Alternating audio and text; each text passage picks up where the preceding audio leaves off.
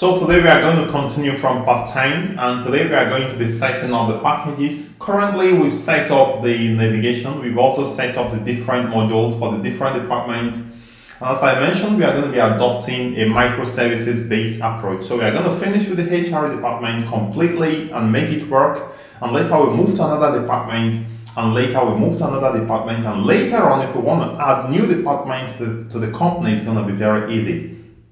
So let's see where we are. So I've started this application, and I'm going to the HTTP localhost is running at port 8080 localhost. Now, second.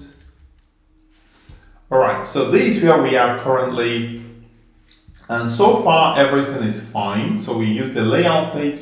Permit me to reduce the size of this. Actually, so I can just go to HR. So this index page, I can go to HR. So the main page, which is the dashboard, is still using the index page. So I'm going to correct that. So if I go to this index page, we have all these widgets. So let's quickly correct it before we proceed.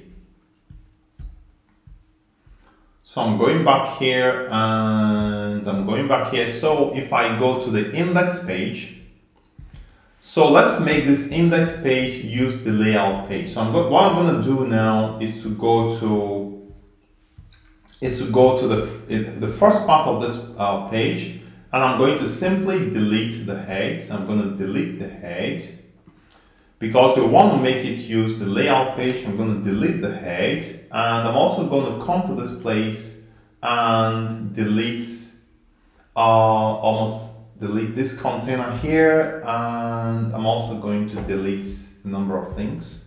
So it's going to be easier to just replace the sidebar. So I'm going to copy the sidebar from the layout page and use it to replace the one we have in the index page. So I'm going to go to replace the sidebar. So I'm going to go to the index page. I'm going to scroll down to the sidebar, not the header, but the A side. I'm going to just replace this here.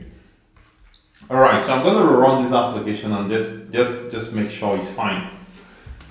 So in this class, we are going to be, or in this very class, we are going to be setting up the packages. So let's just refresh, just make sure. So you can see everything is okay right now.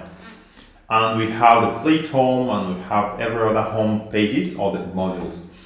All right, so let's go back to our application. So this is where we are. So right now, as I mentioned, we are going to be having different modules or different microservices. So what it means is that for each of these folders, we need also a folder for the package right here. So for instance, I need to create an account folder. I'm going to create an account folder here, or in this case, it's going to be account package. So I'm going to call it account. And for the account package, we must have 4 different items inside. We have the module, we have the models, we have the services, we have the repositories, and the controller. So for each of this package, each of these modules, we must have 4 different items. So each module is going to be self-contained. So I'm going to come here and create another package. Inside here, I'm going to call it models. So data models, or the models, is simply what represents the data. So I'm going to also create another package. So in this case, it's going to be repositories, and I'm going to create another one. So it's going to be controllers, and finally I'm going to create another one, which is the services. Alright, so I've set up the account department right now. So basically, we are going to do exactly the same thing for every other department. So I'm going to do it for fleet, for help desk, for HR, for parameters, and for payroll. So basically, I'm just going to copy and paste and just change the name. I'm going to copy this and paste and change the name. So I'm going to change this name here to HR. So this is what I'm going to do for the remaining ones. So I'm going to paste again and change it to help desk, and I'm going to paste again and change to payroll, and I'm going to paste again and change parameters, and I'm going to paste again and change to, so what's left is should be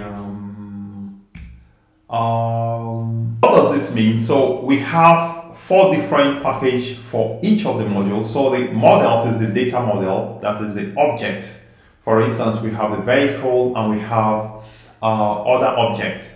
Okay, so I would like us to stop here. So in the next part, because I actually made it into different sections, so in the next part, which is 11, we are now going to talk about the data model. So I'm going to stop here. Please remember to subscribe if you've not subscribed, and also if you have any challenges, please let me know in the comment box below. I remain Kind on the Tech Pro, and I'm always there for you.